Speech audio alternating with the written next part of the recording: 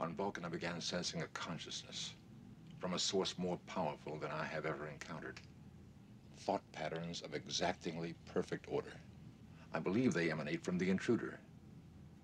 I believe it may hold my answers. Well, isn't it lucky for you that we just happen to be heading your way? Bones.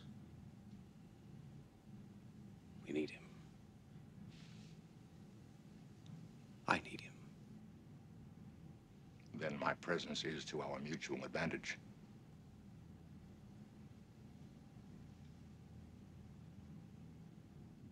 Any thought patterns you might sense,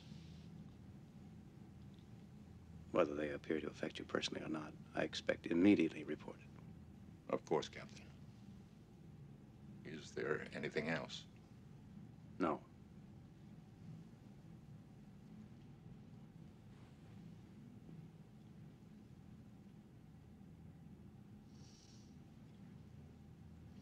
Jim.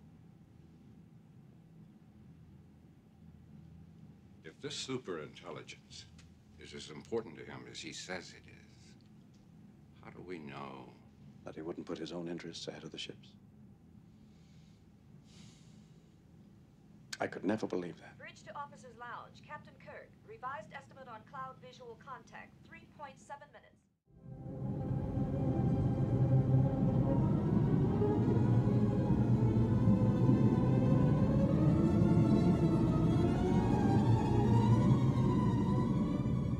Computer, commence recording. Captain Kirk, these messages will detail my attempt to contact the aliens.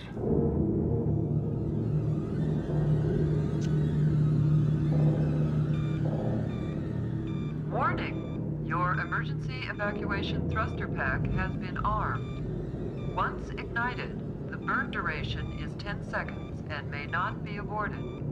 Push the igniter enable release to begin a 10-second countdown to thruster ignition. To abort countdown, flip the control arm up.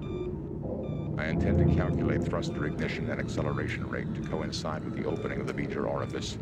This should facilitate a better view of the interior of the alien spacecraft.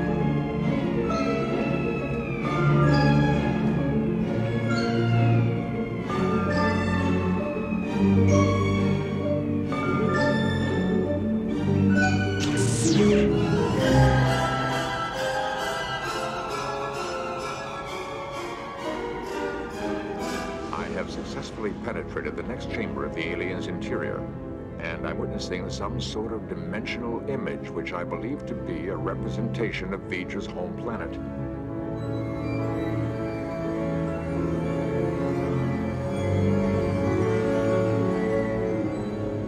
I'm passing through a connecting tunnel, apparently a kind of plasma energy conduit, possibly a field coil for a gigantic imaging system.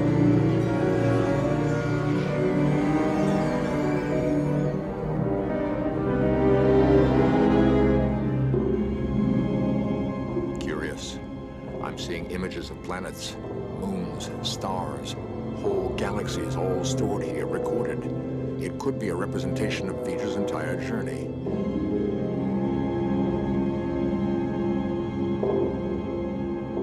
But who or what are we dealing with?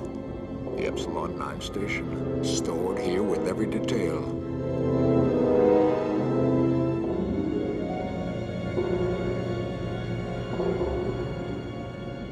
Captain.